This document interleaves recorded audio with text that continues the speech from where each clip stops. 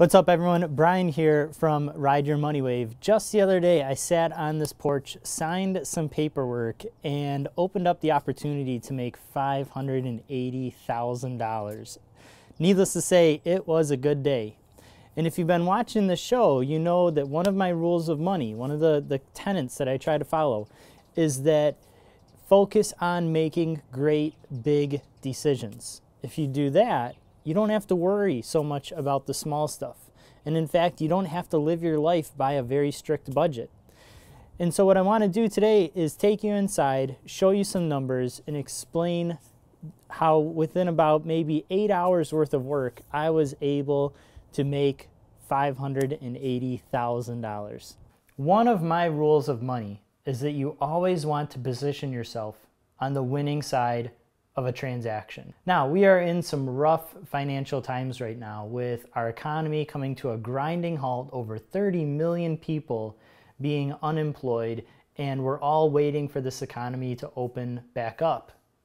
The stock market has decreased nearly 20%. I mean, how can this be good financial times? How can you get excited about this? Once you train yourself to implement that equation, to always position yourself on the winning side of a transaction, what happens is you start to see opportunities. And that's what I saw when interest rates on home mortgages have decreased to nearly all-time lows. I remember when we sold our previous house so that we could buy this current house that we're in. I told my wife jokingly, I said, if you ever question one day if I love you or not, remember that I walked away from a 15-year mortgage at 3%. Now, isn't that romantic, right? That is true nerdery talking right there. You know, I was joking around, but there was a little bit of truth in that. The fact was, I never thought that interest rates would ever be that low. And I walked away from a great rate, especially if you think about the fact that inflation increases at about 2%, sometimes 3% per year. I was able to borrow money for a real return of right around 1%. Anyone should take that offer, right? And so when we walked away from that house in order to buy this one, I was a little bit hurt because I never thought that I would see an interest rate that low again until now. And so when interest rates decreased, making home purchases more affordable, I jumped on the opportunity to refinance the house and to free up some cash flow. And so we had three options on what we could do with that cash flow. What I want to do is walk you through some of the numbers to show you how your decision will impact your net worth and your ability to retire. Now, those three options are: you can pocket the money, you can let the bank keep the money, or you can simply invest that money. And they go in order of increasing net worth. For us, if we were to refinance the mortgage and you take a look at the numbers, we went from having a balance of about $400,000 at an interest rate of 4%. When we refinanced, we brought that interest rate down to 3.125%. And it costs us about $2,500 to refinance this and close on the house. So in doing so, what we did is we ended up lowering our monthly mortgage by about $476 a month. Now, we could either pocket that money, go out to eat every month, you know, maybe upgrade our Hulu subscription so we don't have to watch commercials. We could spend it any way that we wanted. But in doing so, making that one big, great decision to refinance our mortgage would save us $40,139 overall in terms of interest. That is worth celebrating with a big steak dinner right then and there. One of the rules that we have here on Ride Your Money Wave is that you want your money to work for you, not you for your money.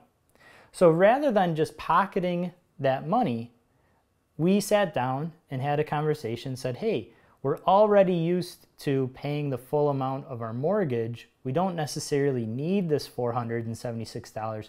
What if we let the bank keep it?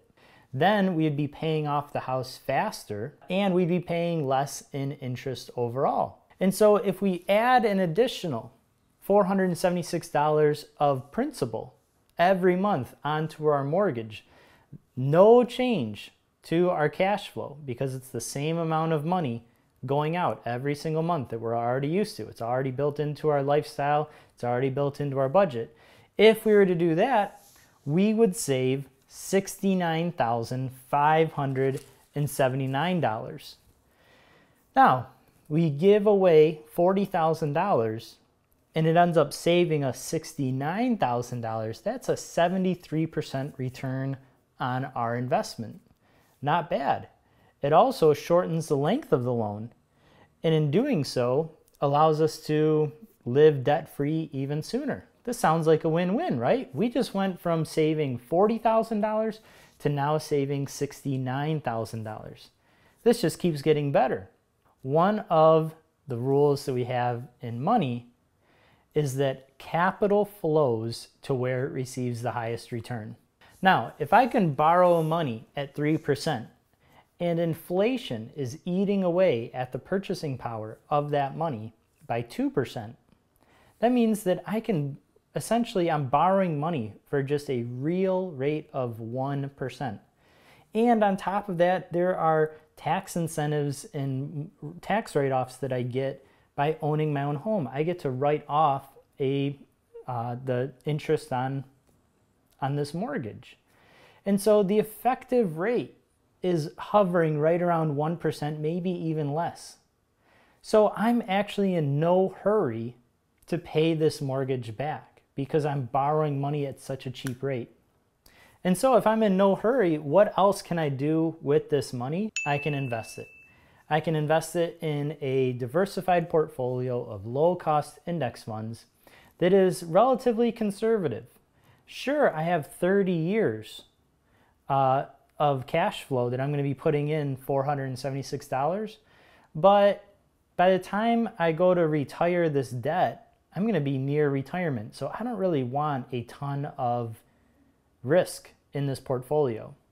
So we're going to be very conservative with this last estimate, and we are going to use a 7% rate of return rather than a historic rate of return in the S&P 500 of about 9.5%. And in doing so, if we were to contribute that additional $476 every month into a brokerage account at a rate of return of 7% for 30 years, that is the length of our mortgage, we would have an additional $580,706. Now that is a reason to celebrate. Setting this up took me probably 8 to 10 hours worth of paperwork, digging around, uploading some documents, and getting it ready to refinance. Plus, once this money starts to finally come in, I'm going to automate my investments, contribute this $476 a month into a brokerage account, direct it where I want it to go. And in doing so, if I get an average rate of return of 7%, I will have over $500,000 waiting for me in 30 years.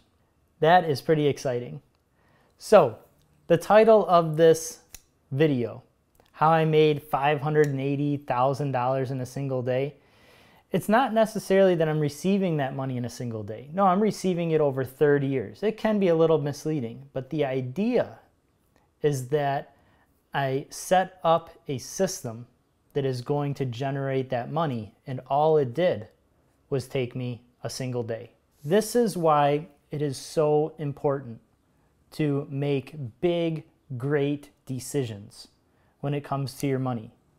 Because making two decisions, I want to refinance, and here's where I want that additional money to go. That's two decisions. That's it. Making those two decisions is so much easier than, say, not drinking a $3 latte. I would have to not drink almost 200,000 lattes in order to save the same amount of money. Hopefully you can understand, and you followed along, that you want your money to work for you. And if you make big, great decisions and you understand the way that markets work, in this case, interest rates and the mortgage market, you can play the game with a better, deeper strategy in order to save money and make money. Before you go, make sure you hit like and subscribe to this channel. Share this with your friends. We are all in this together. The goal is to make a community of like-minded people, and so we can go out there and go live your best life. Till next time, take care.